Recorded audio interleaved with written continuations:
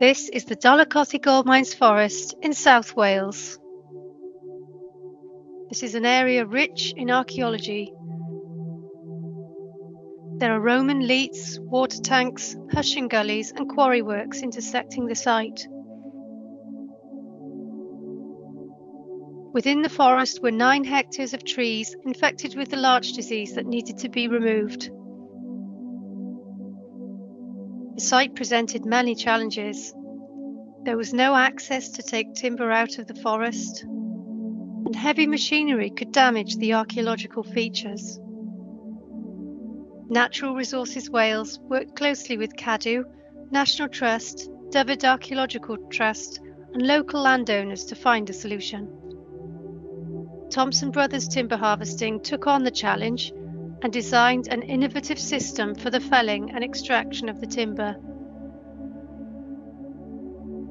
Trees were cut into small pieces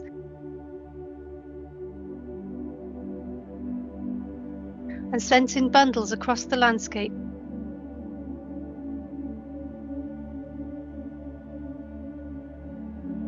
On a cable several meters above the Roman workings.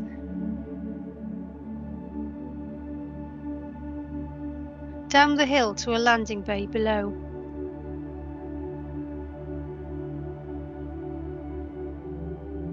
All of the felled timber has been sold as biofuel, which is a sustainable energy source and supports the local economy. As the area is designated as ancient woodland, it will be restored to native woodland species such as oak, rowan and hazel. The development of a sensitive harvesting method resulted in the safe removal of the diseased trees and the successful preservation of the scheduled ancient monuments at Dolaucothi.